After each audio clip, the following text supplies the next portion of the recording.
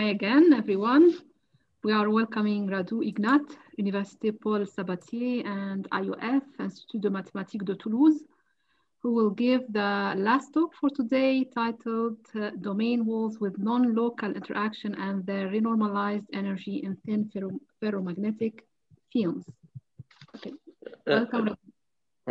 Thank you, Wafa, and thanks to the all organizers for the nice invitation. As I said before, I would really like that and hope that in the future we could meet all of us in the nice Beirut. So yeah, hopefully all these delicate times will finish soon. So okay, so my talk is about a non-local model coming from thin film ferromagnetism, where we will have some domain walls, and our aim would be to understand the interaction between these domain walls, so to understand how non-locality plays a role there. So let me go directly to the model. So here, I will consider 1D maps that will take values in the unit circle. So M is from magnetization. So we will have two components, M1, M2. So they are defined in R with values in S1. And for a small parameter, epsilon, we will have an energy that is given by epsilon m prime squared. Then we will have a non-local term, which is the H1 half norm of M1 that I write like this. So the first component. And then we will have an anisotropy term where this potential W is a double well potential that I take on this form, that is M1 minus cos alpha for some angle between 0 and pi. Okay, so if I draw here the target space S1, so this is M1, this is M2, then we will have here two wells. So two wells in EI alpha and E minus alpha, okay? So, okay, so previously Marco presented a model where we had only the first term, this first term, which is the exchange energy. And okay, so as he said, due to that term here, this order parameter would like to align, so to have this parallel alignment, so like a constant map. This anisotropy then will say that, okay, then you would prefer to be within these two directions because there this anisotropy is 0. And then you have this term that is the most important term in this model, that is called the stray field energy that I explain in the following.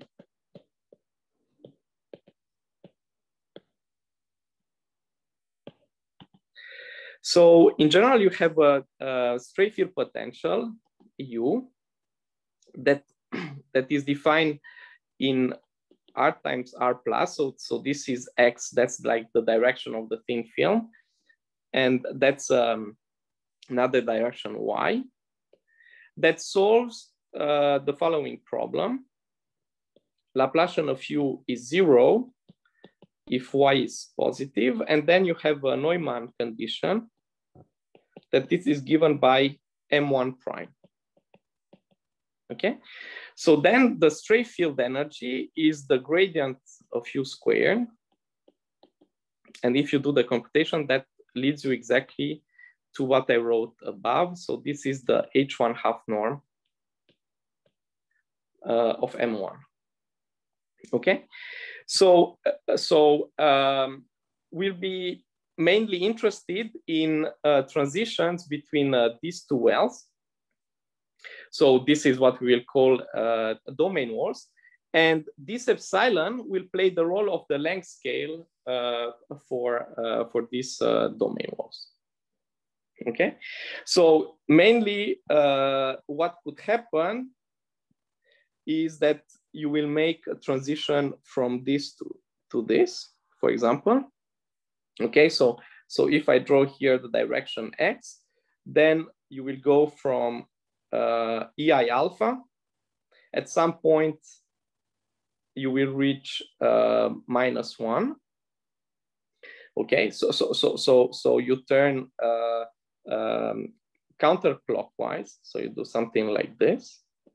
So this is where you reach -1. Okay, and then you continue the turn, and then you reach the other well. Or you could do,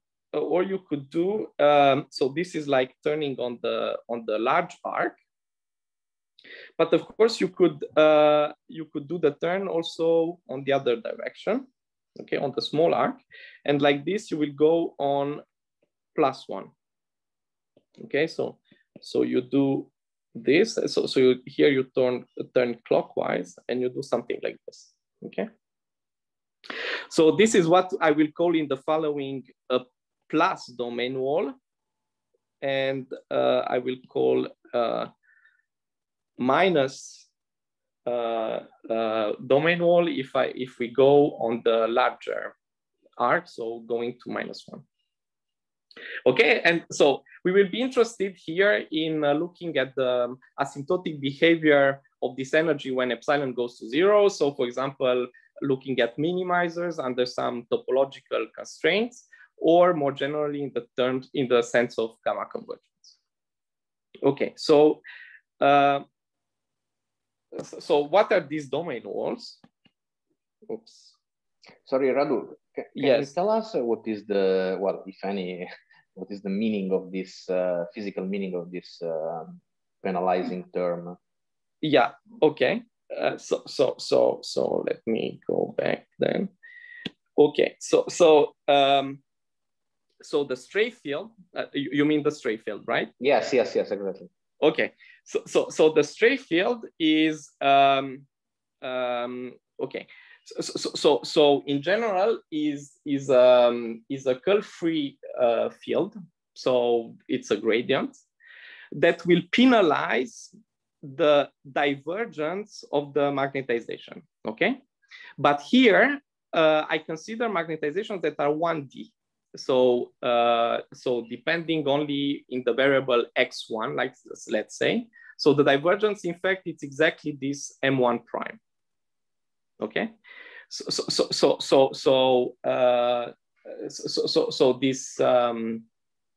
this stray field is curl-free, and its divergence is given by the divergence of M. Okay. Yeah. But of course, this is in thin film, so the thickness of the film is going to 0. So then the stray field is living in the full space. So this Neumann condition is like giving by the measure on the plane. Okay. So that's the okay. So then let's move to explain these domain walls. Okay, so what are these domain walls? In fact, they are called nail walls. Okay, so as I said, they are transition layers between those two wells. So between EI alpha and E plus I alpha. Okay, and then as I said, let's have so we'll have like a plus nail. So where the transition is done on the small, like this, on the small arc. Okay, and then we will have minus nail, where the transition will be done on the large arc. Okay, so let's say I said EI minus alpha. Okay, so let's do like this. Okay, so we will go to -1 here. Okay. So here, what is very important, since the stray field penalizes only M1, is to understand how this M1 behaves. So the component M1. So what is M1 doing here? Well, it's going from cos alpha to 1. Okay, it's doing something like this. Okay, what about here? So here, it's going from cos alpha, that's the axis X, to -1. Okay, so it's doing something like this.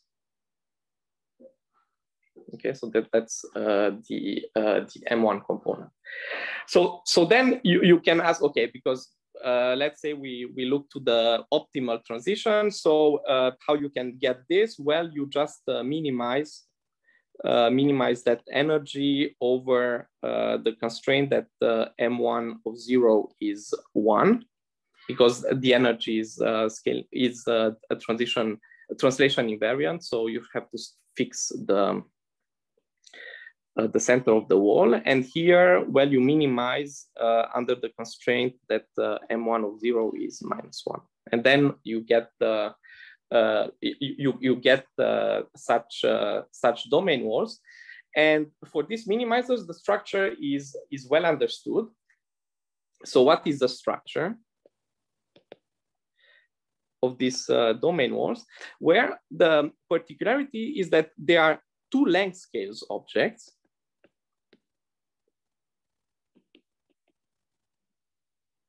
So you will have a core of lengths epsilon, well, up to log. And you will see that later, in fact, the good scale is in fact epsilon log epsilon. I will come back to that later. And two tails with logarithmic decay. So let me explain. So here, so you will have a core. So that's the epsilon that penalizes the exchange energy. So that's the core. And then you have here tails. Okay. So here you have tails. And on these tails, what will happen? So up to an order 1, you will behave like a logarithm. Of course, you have to, log x.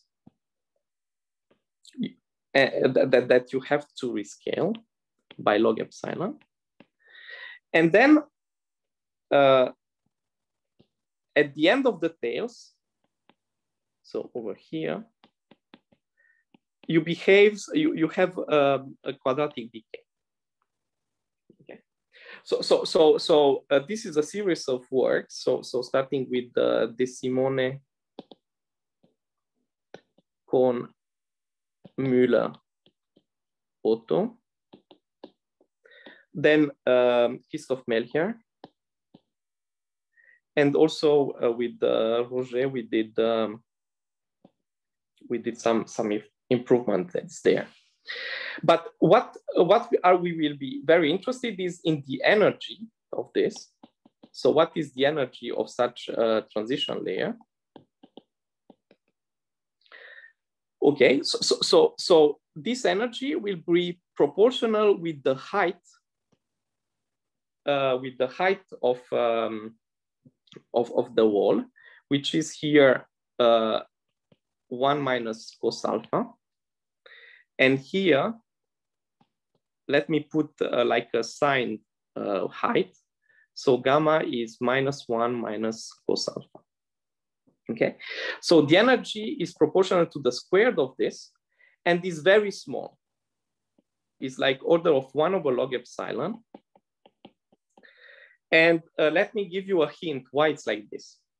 Well, in the energy, as I said, the dominant term is the stray field energy, which is H1 half norm.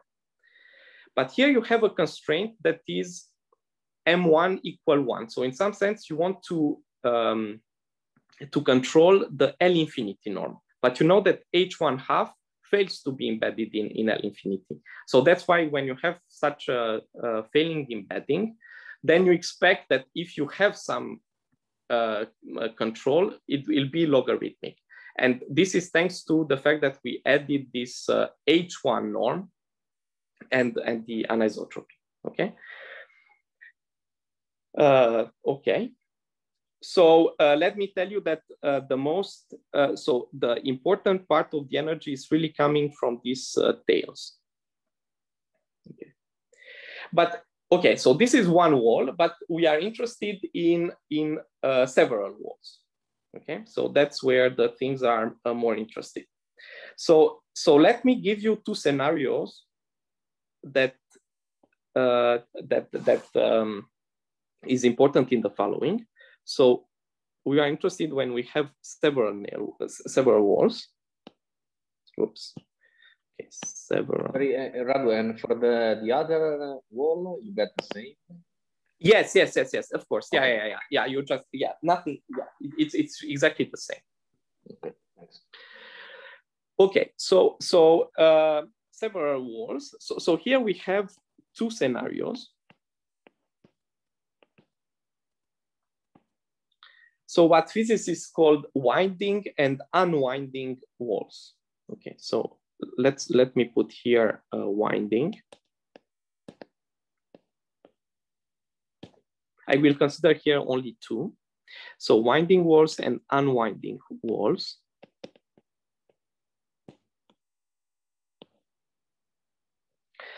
Okay, so let me draw again S1 with the two wells. So what is a winding wall? We will do first a transition, a -1 transition, okay? And then we will continue by filling the full turn, okay, with the plus. So this is a winding wall because, okay, at the end you have this degree 1, so one winding. Okay, what is unwinding?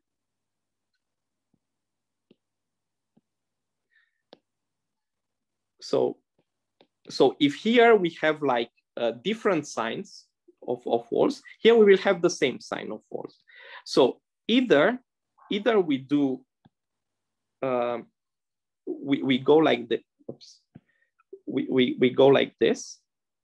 Okay. So we put the -1 and then we come back. Okay. So at the end, topologically, we didn't do anything. Or of course, you can do with pluses. You could go like this and then come back. Okay, so as I said,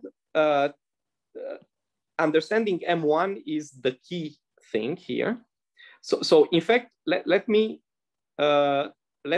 not look to M1, but to M1 minus cos alpha. Okay, because like this, I pass through 0. So what I do here, well, I go from, so this is, so what is F is doing is going from 0 to, so here we will have, -1 minus cos alpha. Anyway, it's negative. And then we have like this, okay? So this is where I have the plus, and here is where I have the minus. Okay, and what's happening here?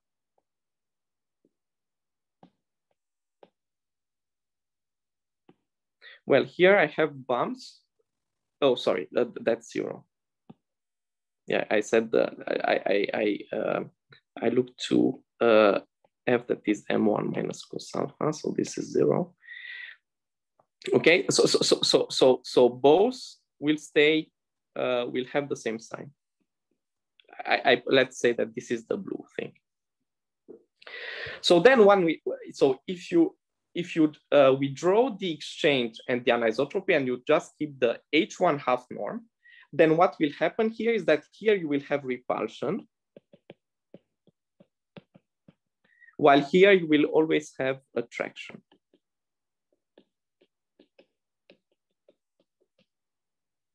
So how you see this? So this is, so the hint is that so you just look at the H1 half norm. So of course it's H1 homogeneous, so that I put F where M1 is the same. Okay, well, in general you have a coefficient in front. So let me write it with this double integral, and I forgot the 1 over 2 pi, or it is there, which is f of x minus f of y squared over x minus y squared. So when you do the computation, if you call that this is f1 and this is f2, so this is, you will get that this is f1 squared plus f2 squared. And then you will have this interaction term, which is minus 4 on the support of f1, support of f2, of f1 of x, f2 of x, of y, over x minus y squared. So here, what you see? Well, when it's winding, so this term, when it's winding,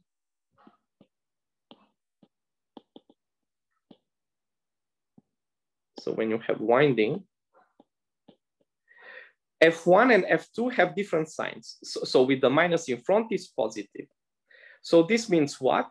It means that this norm is super additive, meaning that it's better if these two bumps separate each other. The energy is smaller, okay?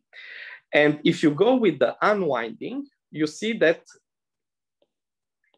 so in the unwinding, this is negative. So they would like to collide if, for example, you put a flow or something. Okay, so this is really the main thing that you should keep in mind, is that when you have different signs, they would like to separate. If you have the same sign, they would like to collide. So a situation where such thing happens is when you have this, what is called topological Nail walls, is where you prescribe a total winding number. Okay. Are there questions up to now?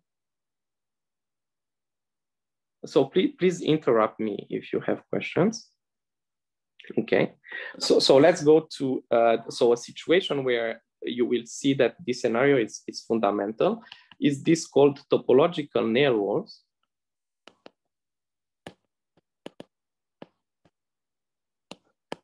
So here you minimize the energy. So you minimize the energy under a prescribed winding number. So it's like looking to transition layers.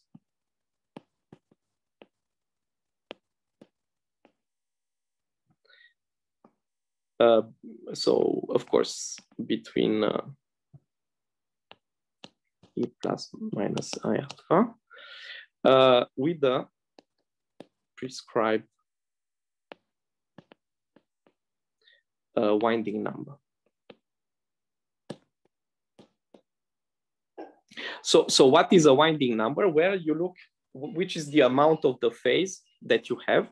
So of course, since you have two wells that are that have an angle here, so of course you can always do a full round on S1, but you can also like for the plus Nail wall, you do only alpha over pi, right? So the winding can be in this set.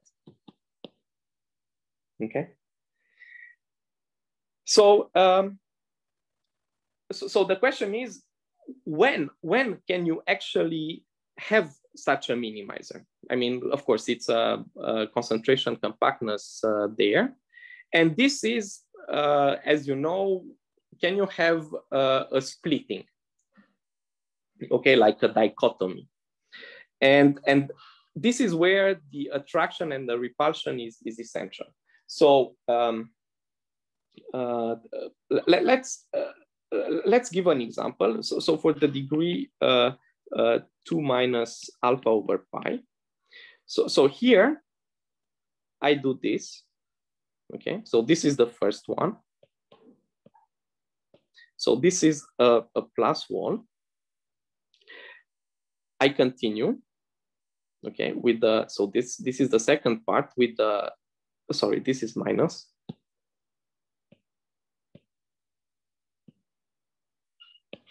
Right, this because I go to -1. So this is plus because I go to +1. And then I do another one. Okay, another minus. So that's the third part. Okay, so this is what typically you expect. So everything that I do here, I can do when alpha is small enough. Why? Because I want to have small bumps and big bumps. So what is the image here in M1? So I started with a big bump. Okay, this is the minus. I continue with the small bump, and then with the big bump, negative big bump. So what did I say? Well, these two big bumps will attract each other. So they attract each other. Of course, here you will have a small repulsion, but here you should think that this is small. Okay, so what's happening here is that the repulsion is much stronger. So you should imagine that here's like a sandwich, a big sandwich, that keeps what's in the middle. Okay, so this one will be stable. So in the sense that you can realize it. And okay, and let's see what's happening if we have D in Z or D in Z plus alpha over pi. Okay, so let me imagine that we did, so we went from here to here, closing the circle, continuing like this, and now I will add another one here. I will fill like this. So for D equal 2, what is that I just add, right, a small arc here, this transition, which is a small bump. So then what will happen? So of course, these two still attract very well, but here, this repulsion, even if it's small, we say, well, I want to separate here, okay? So here you will have a separation. Okay, so this is in fact a theorem. So this is what we proved with Roger Moser, that in fact these topological nail walls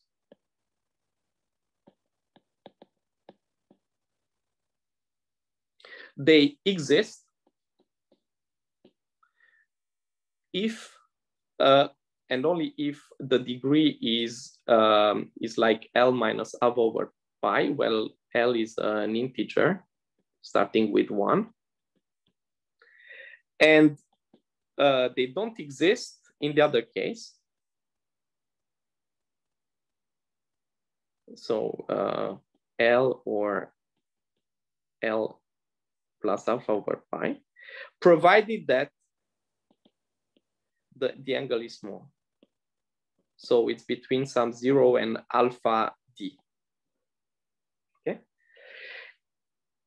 And what is, as I said, we will be always interested in the energy. So what is the energy? So we still have the energy that appeared before, which is proportional with the, so that's like, so if this is the first one, second one, third one, so this is gamma 1, the height. This is gamma 2, the height, and gamma 3. Okay, so it's proportional with the height square over log epsilon. And then, in fact, the next order term comes to log epsilon over log epsilon squared. So the first computation of this was done by De Simone con Müller and Otto. Okay, but in fact, what will be interested in the following is to understand this term where we have the interaction. Okay, so you know, in Ginzburg-Landau, in order to understand this, what is called the renormalized energy, well, you need to know where are the limit, the limiting vortex positions. Okay, so you need, in some sense, some compactness for the Jacobian. Here you don't have a Jacobian, but you will treat this in terms of the phase. So the next result is, first I will explain the compactness, then the separation, and then we will go to compute the this renormalized energy. Okay, so let's move forward. So compactness. So Radu? Yes. Just to make sure that I understand, when you say topological nail walls exist, you mean there exists a minimizer for the energy functional, right? Yes, exactly. Okay. Yeah, right. So yeah, so I'm not saying that you cannot have some local minimizers having, for example, an integer degree. May I add a question? So yes, you said that you have yes. Your alphas to be small, but smaller depending on D. So yes. What do you mean? That if you fix the degree, then there is an alpha depending on the degree? Yeah, exactly. Okay, exactly. okay, thanks. Yeah. Okay, so this is where we explain compactness and the separation.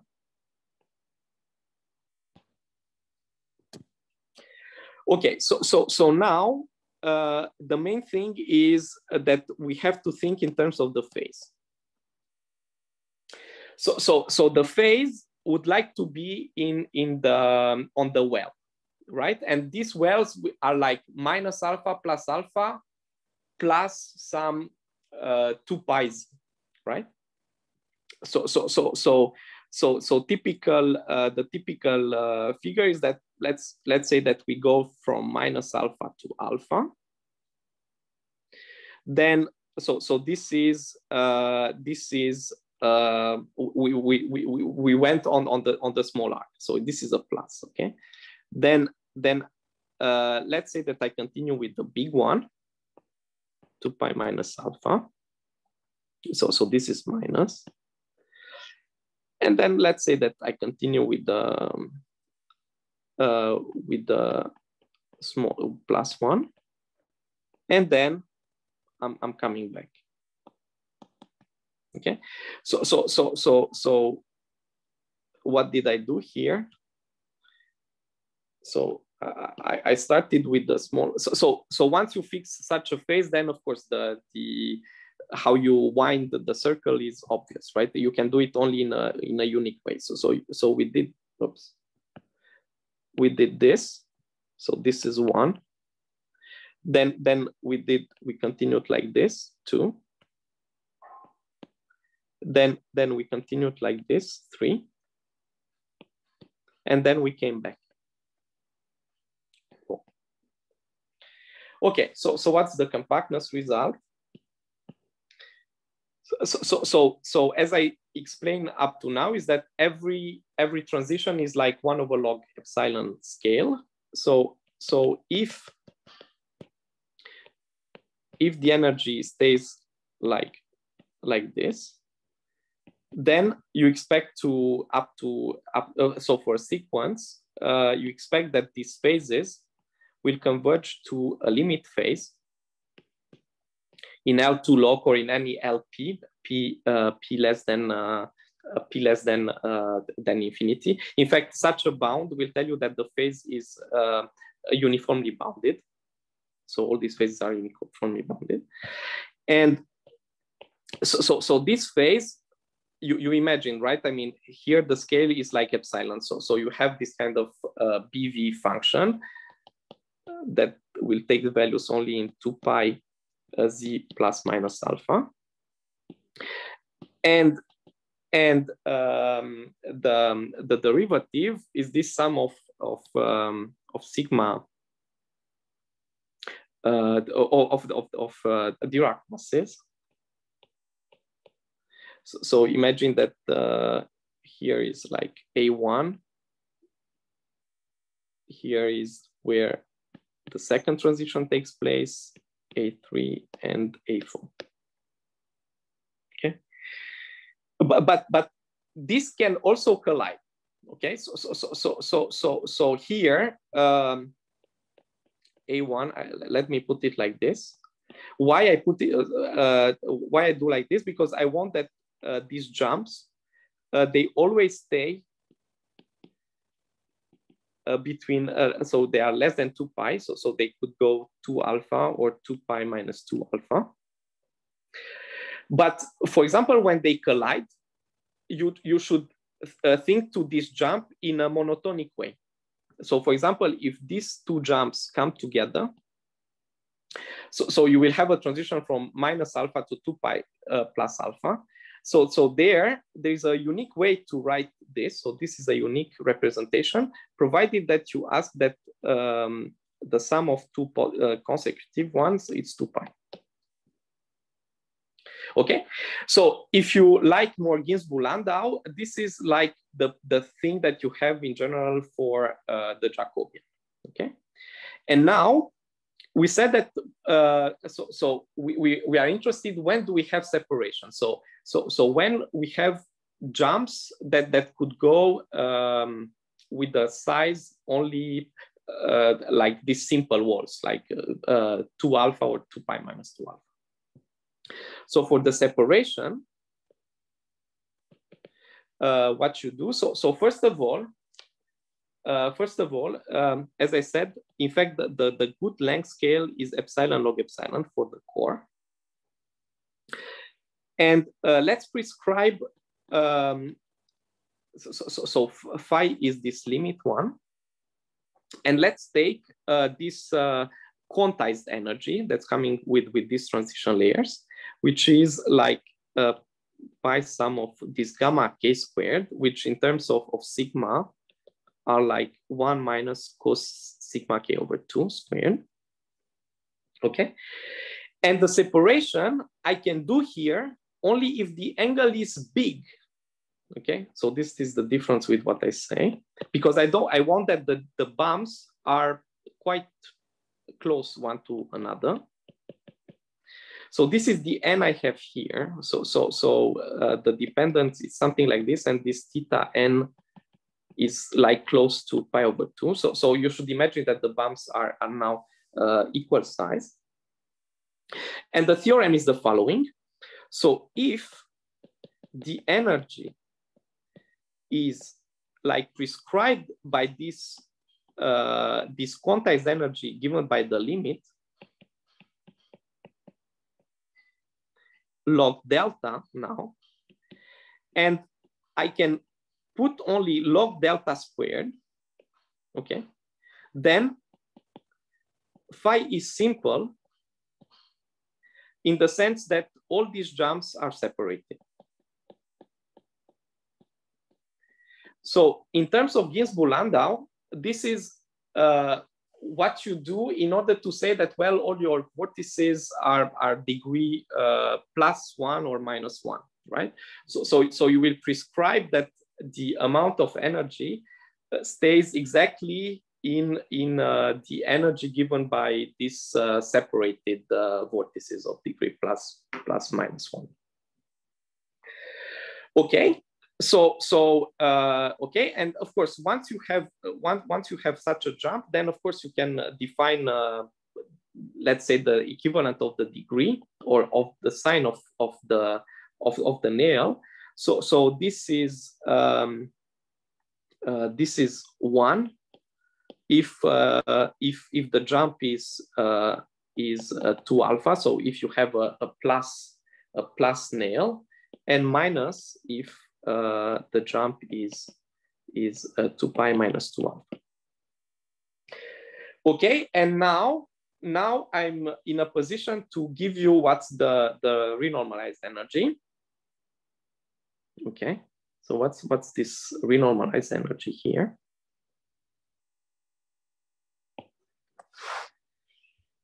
So this is the energy interaction, which is the main point. So let me put it like in terms of gamma convergence, even if I don't say what's a gamma convergence. So I will give you the lower bound of the energy, but of course that could be also an upper bound if you construct a good recovery sequence. So if phi epsilon converges to phi, and this phi is simple, so all the walls are separated. So since I assume here that phi is simple, I don't need anymore the constraint of the angle. So it could be big or small, I don't care. Then the energy, so of course m epsilon is ei phi epsilon. So Limin is larger than, so this quantized one, delta. So delta, I recall delta is epsilon log epsilon. And now we have that energy that governs, in fact, the positions. That is, as usual, core energy that depends only on the sign of the walls. And then we have this renormalized energy. So here A is where the jumps takes place, and D is the sign of the jumps. Okay, so what is this energy? So here, this energy is given by so gamma k, gamma n are the heights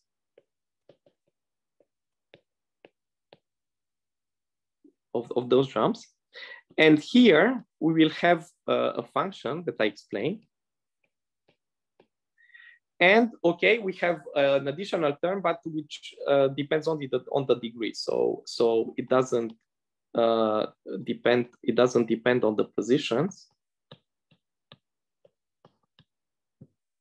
Okay, so this is the function that we are interested in. Let me don't. I will just tell you how this behaves. So it behaves like a logarithm when t goes to 0, and like 1 over t squared when t goes to infinity. It's like, if you want, it's like the tail of a nail wall. So how much time do I still have? 5 minutes? Yes, if you want, you have 2 minutes, but 5 minutes is okay also. Okay, thank you, Wafa. Very nice. Okay, because I just want to say what is, so in fact, this phenomenology is very different from Ginzburg-Landau. So first of all, you saw that when we had a plus wall and the minus wall, we had repulsion, which in Ginzburg-Landau, when you have a plus 1 vortex and a minus 1 vortex, then they would like to come together, okay? So here the phenomenology is really different. And okay, if you ask me at the end, I can, so if I don't succeed to say this, I can be more detailed there. But just let me tell you that now, of course, what you would like to see is to know where's the optimal position of these snail walls. And let me tell you that, in fact, in all the situation we know, there is no minimizer. And let me explain why.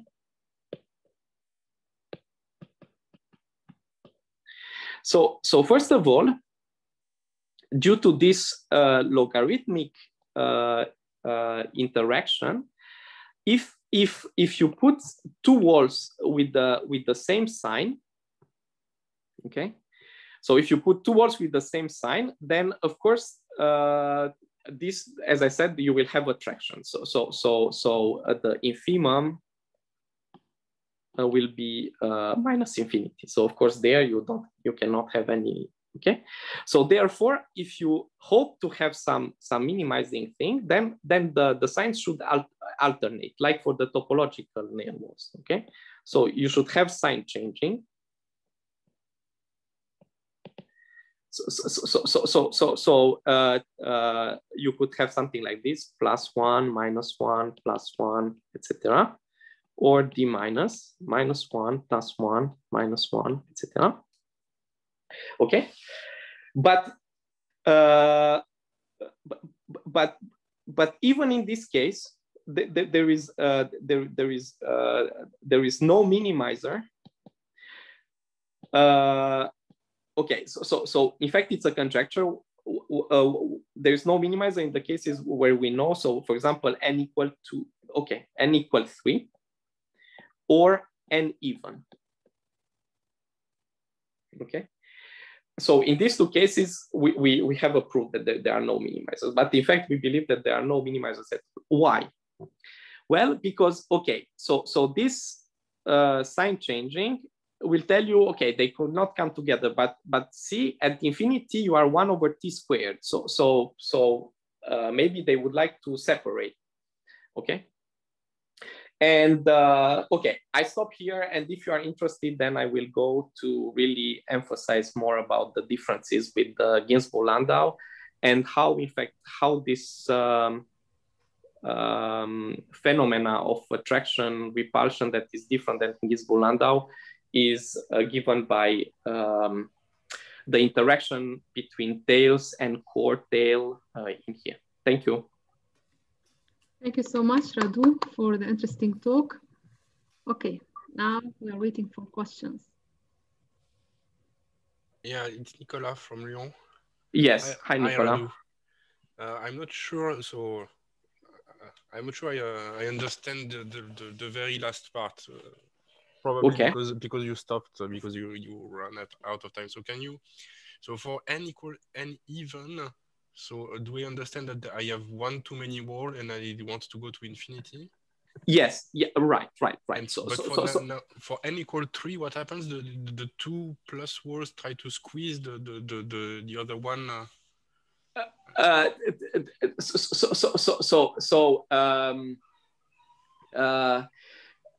Okay, let's I know so there is no minimizer. So in fact, okay, I really don't know if what will happen is that, okay, in what I explained about topological nail walls, you should understand that epsilon was fixed. Okay, so there you have this repulsion, and okay, but this will don't tell you this doesn't tell you what's happening when epsilon goes to 0. So maybe for small angles you can have like a collision. So it's what you said. So imagine that you have this and this would like to collide in a single one, like this. But if the angle, so this is small angle, but if the angle is large, so imagine that the bumps are quite equal, then of course you would like to have separation. Okay, so here I don't say anything about the angle. So the angle can be anything. So I think both scenarios can happen. And can never be can be no magic angle for which things would equilibrate. Oh, well, so really here, so when I say that there is no minimizer, any alpha. So this is really okay. Okay, if I have a question, so I really want this question. What's the difference with Ginzburg-Landau? I can really explain. Okay, I'm asking the question. Go ahead. Yeah. Thanks, Michele. Like this, friends. Yeah. Okay. So yeah. Okay. Thank you. Okay. So what's happening? What's happening here? Okay. Let's put two walls here. So the difference with respect to Ginzburg-Landau is that in Ginzburg-Landau, the vortex has only one length scale. And in fact, the renormalized energy is in fact the interaction between the tails. In here, the difference is the following. You have also, so here you have two types of interaction. You have tail-tail interaction, and you also have core-tail interaction. And the new phenomenology is that if I call this TT, this interaction, this is minus 2 times TT. So in here, the new phenomenology is that this one is dominating. So that's why you have repulsion, where in Ginzburg-Landau you expect for attraction and vice versa. And why? So let me explain you why this core, when it interacts with this tail, the energy is large. Well, because the thing is that these tails are logarithmically decaying. So they are not like quadratic decay, or so they are really long. So this means that the angle here shifts like 1 over log epsilon. And so this means that in some sense you change the angle here. So the contribution between this one and the tail here is much larger than the interaction between these two tails. So really, first time when we computed this renormalized energy, we saw that we were mistaking about the sign here. But in fact, okay, then we understood the new phenomenology. Okay, thanks, Michele, because yeah, this is what I really wanted to say. Thanks. Okay, Radu, so what question do you like us to ask you? No more one. Yes, no more one. No, I'm not sure I understand still very well, Radu. So in some cases, you have existence of minimizers at the epsilon. Fixed, exactly, yes. But then you don't know whether they converge to something. So what does it mean? It means, what does it mean about their renormalized energy? It's you are perfectly right. So Etienne, again. So the existence of these topological nail walls, we did it for epsilon 1, if you want, okay, fixed epsilon. But that analysis, when you look to the cases where you have dichotomy and or compactness, they are depending in the angle, okay, and also if you put an epsilon in there, they will depend on epsilon. So we didn't carry out the computation when epsilon goes to 0. But of course, now, so we said, okay, let's see what's happening with this renormalized energy. But of course, here we see that, okay, there is no minimizer. So something is happening. And there are the two scenarios that I said to Nicola. But again, okay, I just know that I don't have any minimizer. So these two scenarios could happen.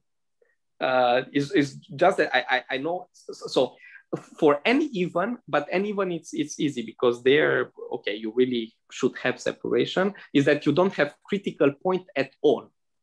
So in some sense that also answers the question of Nicolas. If local minimizer would exist, but okay, that's an asymptotic thing.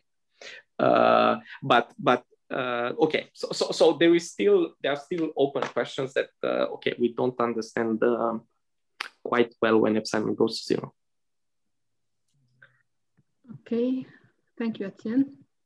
And let's see if we have more questions.